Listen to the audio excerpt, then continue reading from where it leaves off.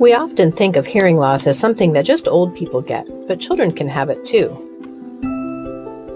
In fact, when parents aren't aware, their child could be facing severe delays in speech and communication.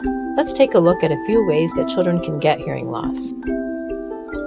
Sometimes hearing loss is present at birth. This is known as congenital hearing loss, and the causes are not always easily identified.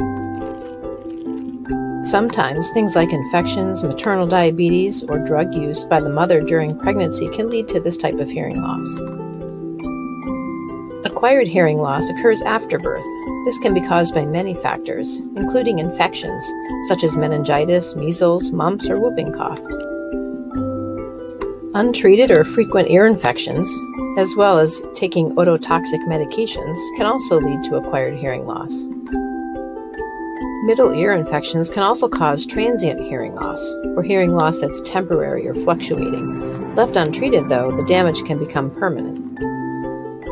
It's clear that no matter what the cause of the hearing loss, the earlier we screen for it and the more we know about it, the better the chance that we can give our children the support they need.